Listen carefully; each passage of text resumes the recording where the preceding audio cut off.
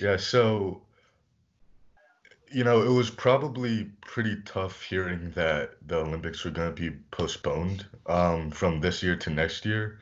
Uh, where were you when you heard about this, and like what was your reaction to the Olympics being postponed? Because you were supposed to play, weren't you? Yeah.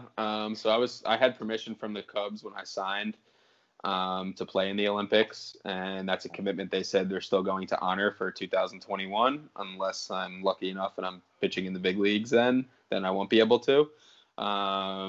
So I was that hurt. I will say, like, being with my brother in spring training and even now is an amazing distraction to like not be alone, or I don't know, situations could be way worse. But I mean, it started with obviously spring training getting cut short, not at the time realizing that it was most likely going to take our full season away.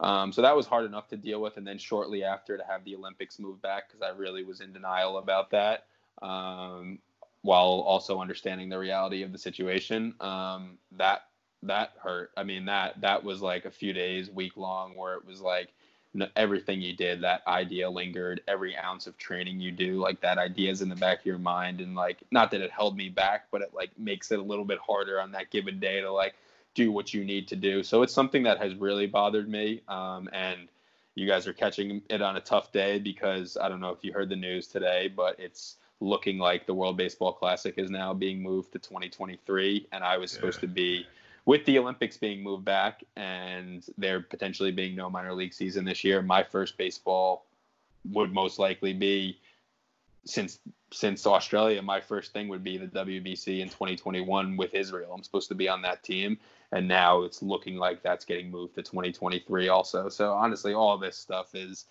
hits hard. I mean, because for me, it's like I thought I should have gotten the opportunity at other times in years past, and I'm so thankful to have the opportunity now to be with an organization, to be with the Cubs, but then to have like the affiliate ball, like your chance to work your way up, Olympics and WC, like all cancel within like an 8-week period. Like it's not sitting well. I mean, it doesn't affect my day-to-day work, but it hits hard. It hits close to home.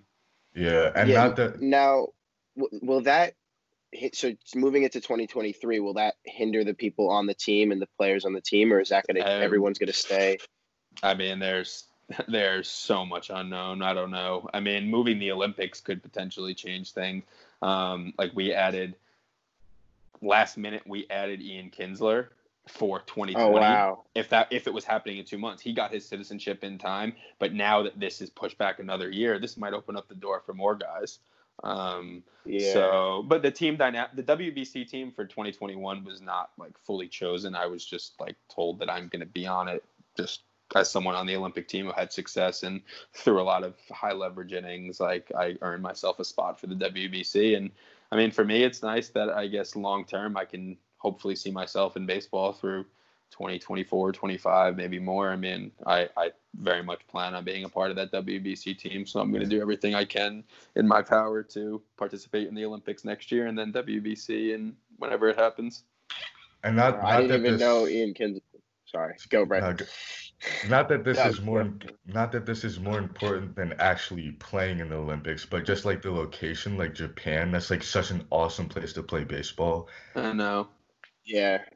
Japan seems, the atmosphere is, I mean, I know a lot of guys that were on the WBC team in 2017, so like they got to play in Korea where the whole stadium was packed for BP and like they're chanting for players during batting practice, whatever it is. Like, the experience was for the WBC in 2017 was supposed to be incredible. We were supposed to play in Yokohama Stadium, which is like 20-30 minutes outside of Tokyo, because they're using the dome for other sports. But like every game sold out. Like we barely get any tickets. Like, we were going to play in front of so many people, like on the world's biggest stage. So hopefully it's still all going to happen next year. But yeah, it's tough.